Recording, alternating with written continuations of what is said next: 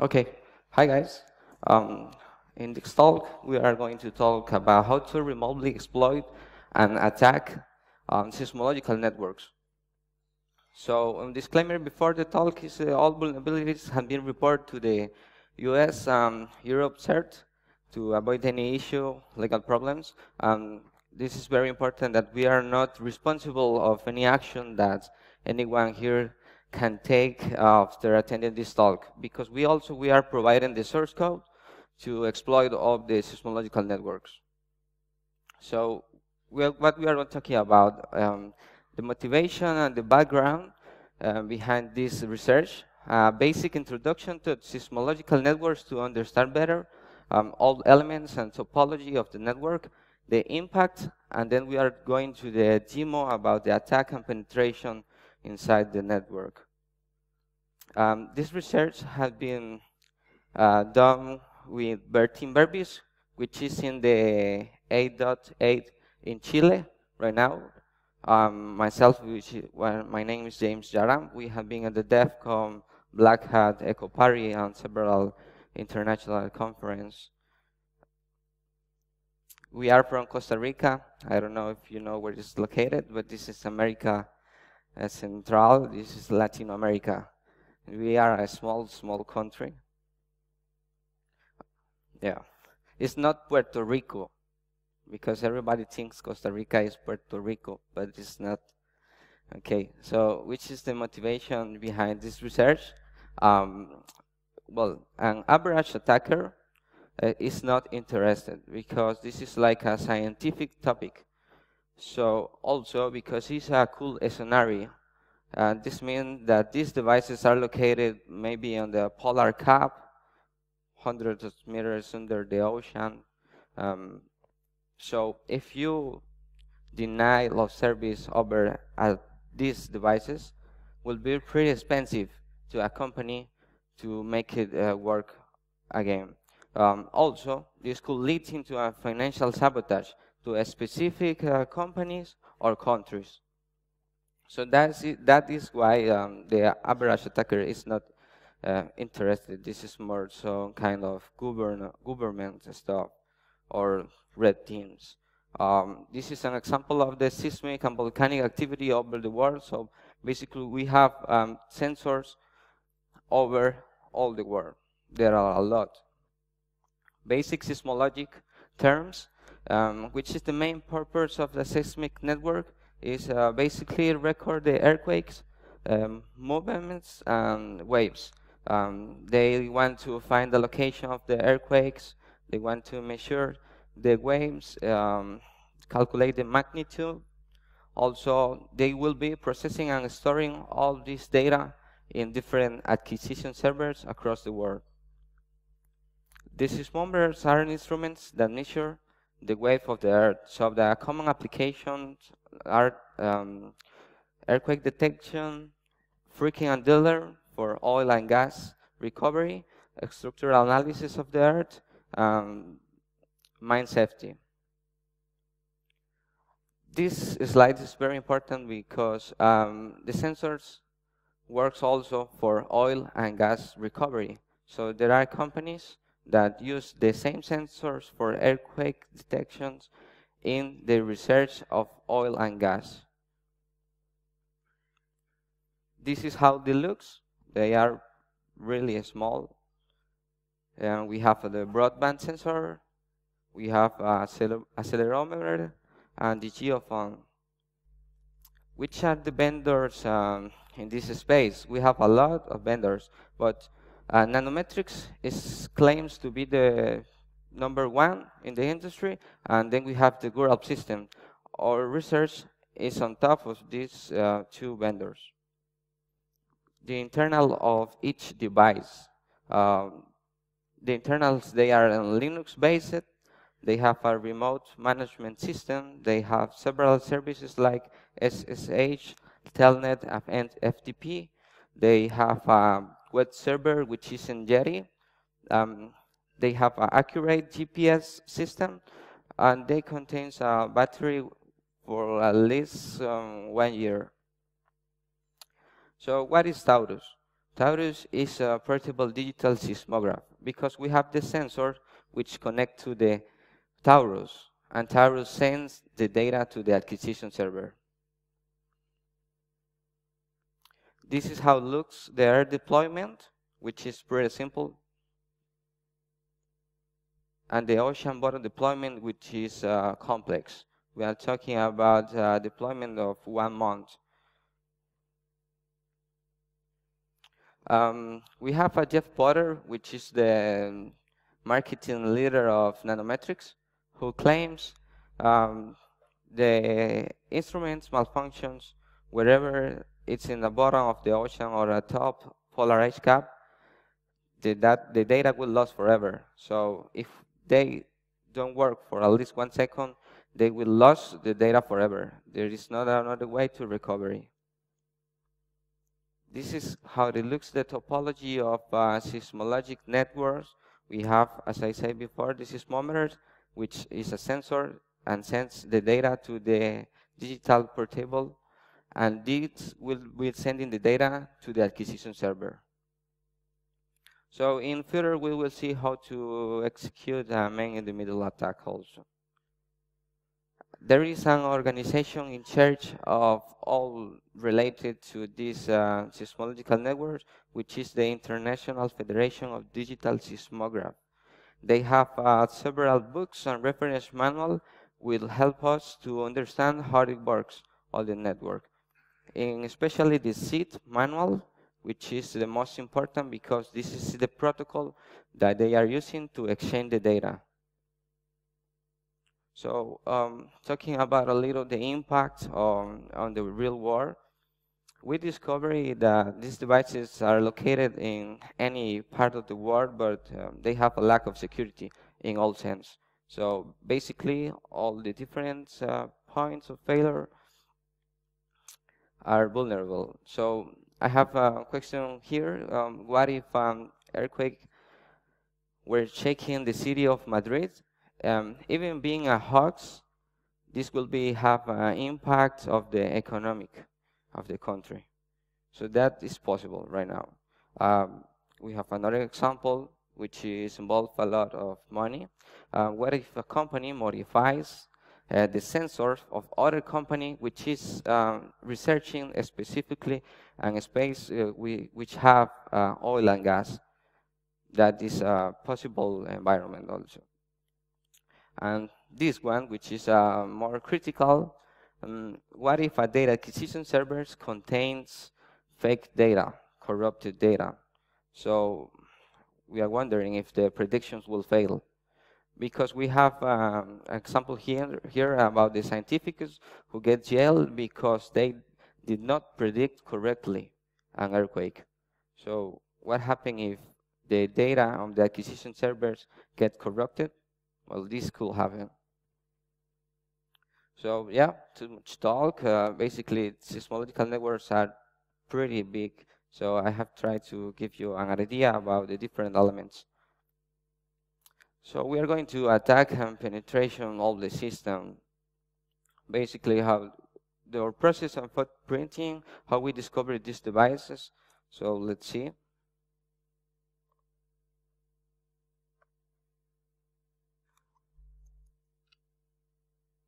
We are using NetDB.io, which is an IoT search engine.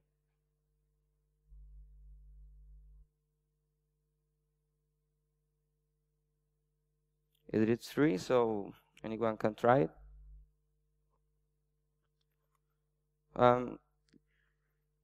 This is different than Shodan, which has a Lucene syntax. We have a query builder syntax, which is pretty easy to use. We have several operators, SSL operators, especially, and geolocation operators. But for this case, we will use headers, which the key will be server, and the value will be Taurus.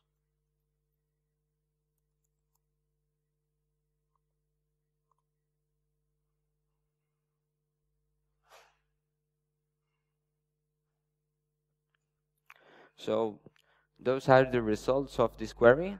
As we can see, they are located near from here.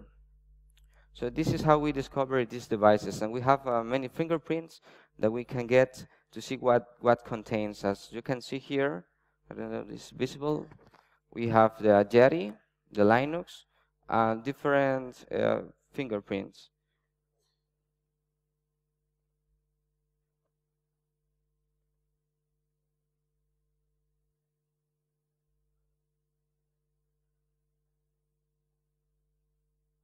So as you see, that is how we find the Taurus devices. But this is from the UI. We have a script which will be provided to anyone, which will be searching over Sumai, over Shodan, and over NetDB to get all the Taurus devices of the world. So, as I said, contains Jetty, contains Linux. We have the versions to execute anything we want. Also, we get the firmware. How we get it? We look in Google, but it's not available. So we send an email to Nanometrics and other vendors. I don't know why, but they reply or email with the firmware.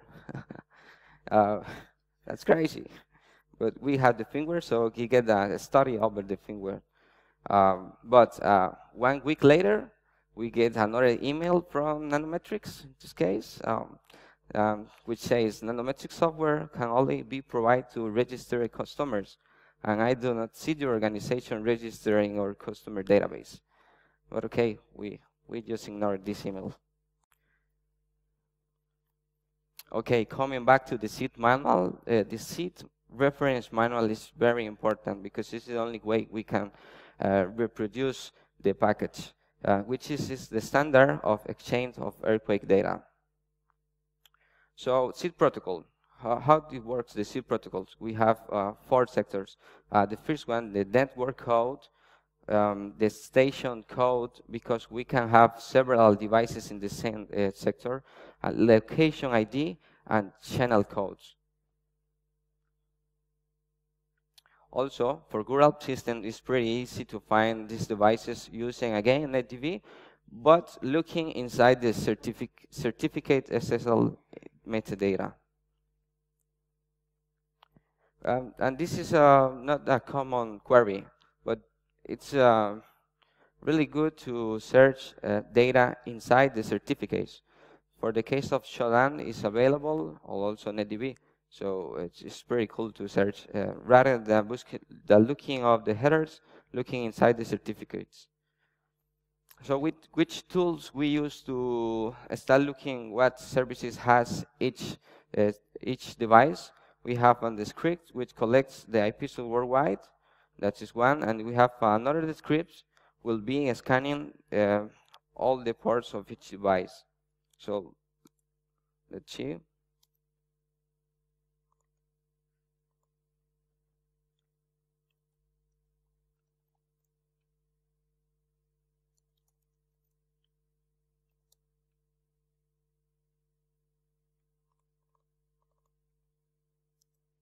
So this is pretty simple. As you can see, we are looking over Shodan, and there are different scripts over NetDB, Sungai, and others. So this will be create a file. Then we will use scan devices, and this will be just a map looking for each IP, and will returns all the open ports of each IP.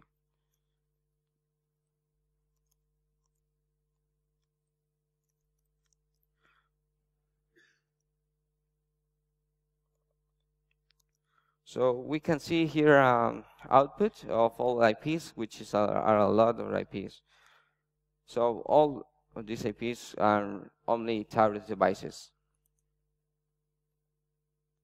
And this is a friend of Costa Rica, which is helping us to look the Nmap devices. Maybe you know who is. So basically, which are the common ports? We are talking about the service of Telnet, SSH, and HTTP server. We have also a script to get an image about how it looks all these devices. So we have a worldwide map containing all contains all the screenshots of the web application. And let me show you how it looks.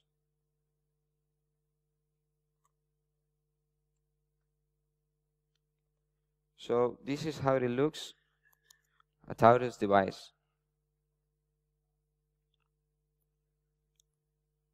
Yeah, it's pretty simple. We have graphics about what is happening, the waves, etc.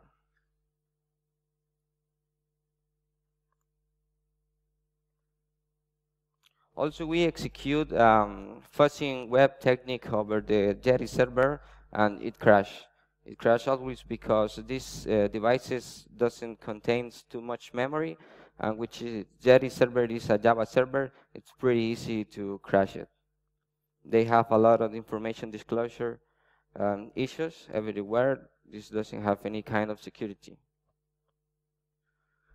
Going back to the firmware analysis, we start looking for the root password inside the files. We decode it. We have also discovery backdoor. There is not an official user documented, which is called factory. As you can see here in the image, we have central text and user. The factory is not documented in any place, anywhere of the documentation of nanometrics. So everyone can use it. Also, when we get inside the system of any of these devices, shell shock and other kind of vulnerabilities and available. The idea is to take a malicious user perspective to protect your data, which is we always say to all the vendors. Because we can now execute a man-in-the-middle attack. So let me show you.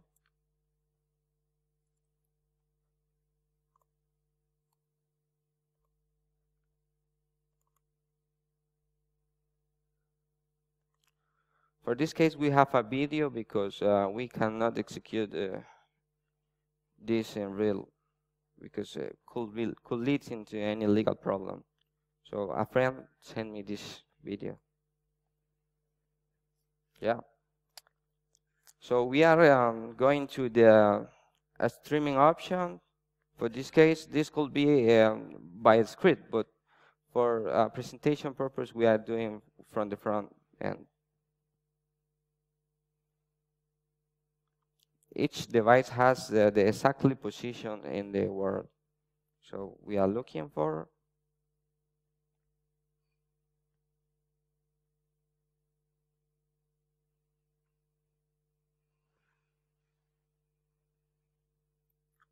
So as you can see, this device is in the middle of the ocean.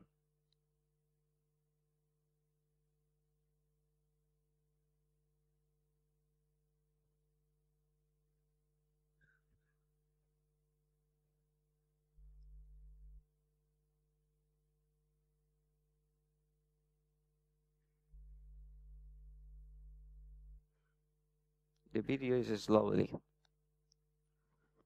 Okay, so there you have. This is near to here.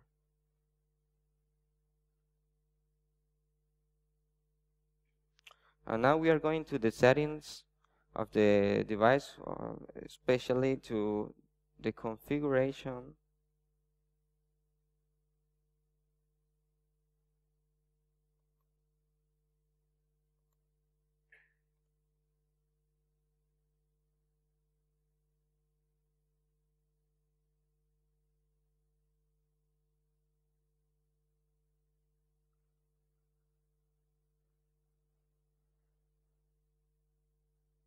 So we are going to the data streaming options.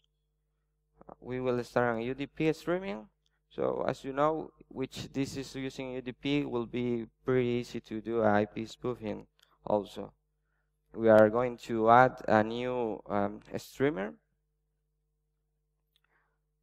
We are setting our target IP. This is our server, destination server. So now we are in the destination server and we will start getting all the data.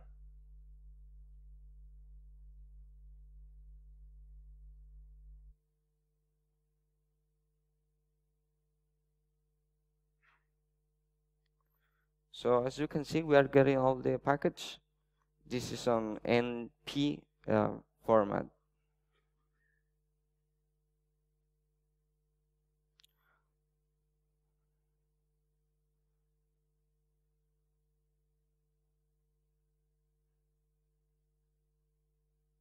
And now we are redirecting the data.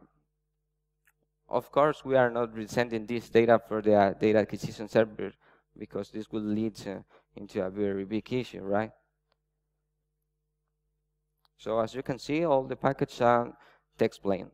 There is nothing using SSL communication or anything like that. They are not authenticating the data also. So you can set up right now here a fake device and start sending data to the acquisition server.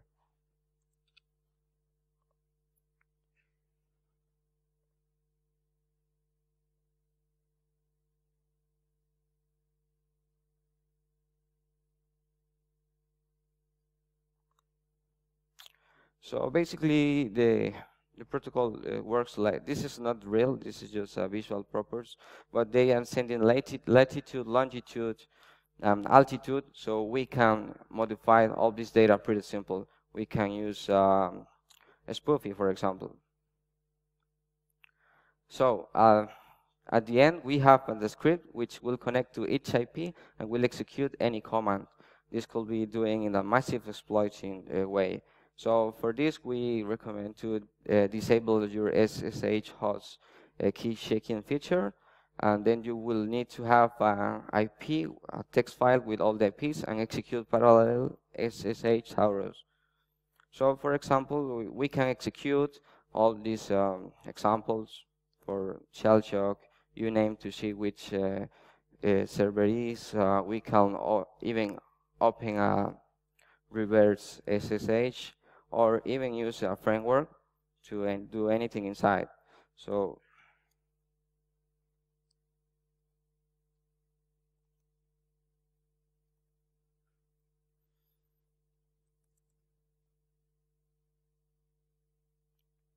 for example, as you can see here, the script, you need a parameter with the text, the IPs, and the command. So we will execute your name.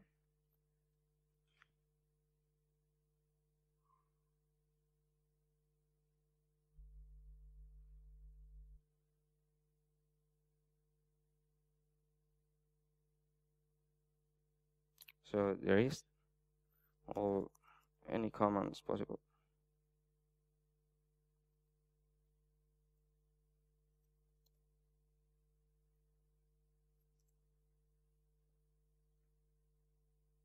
I am executing this over one single IP because I don't want to make anything to the network.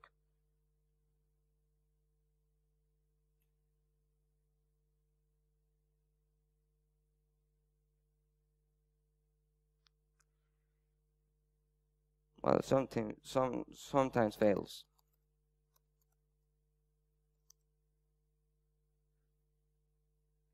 That is the karma, because I know why.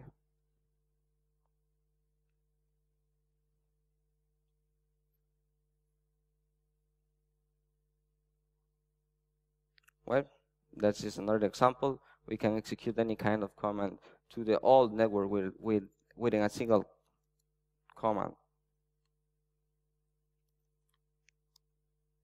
And the code is pretty simple. We are using parallel SSH clients. So I will release all this source code, but I am not releasing the password. So if you want, get the firmware, extract the password, and that's it. As you can see in this line, we are reading the password from other file to avoid any kind of leaking this information because this is pretty sensitive. So at the end, we execute a clean command over all the network just to, avoid any problems. So conclusions, we were able to locate this device anywhere in the world. Also, we are in control of the device. the seismometer and the data acquisition server, basically anything, all the infrastructure. There is not SSL communications over the data. Finally, vendors, please code better and think in security. And that's it. Thanks a lot. That's the presentation.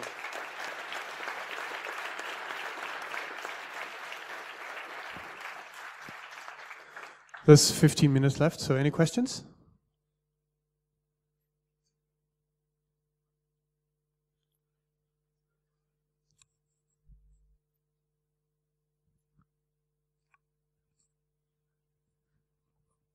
Yes, thank you. It seems the web interface is not authenticated, or did you use the backdoor user for the web UDP adding the streamer?